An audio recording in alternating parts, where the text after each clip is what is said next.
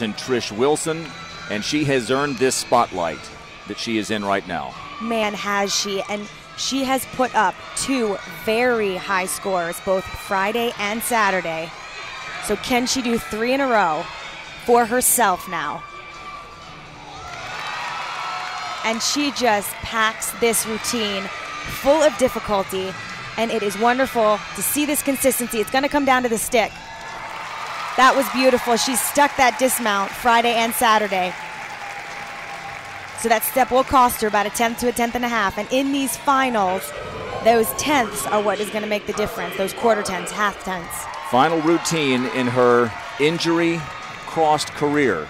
But Trish what Wilson. a job. What a job. She is just such a leader for the Wolverines, and it's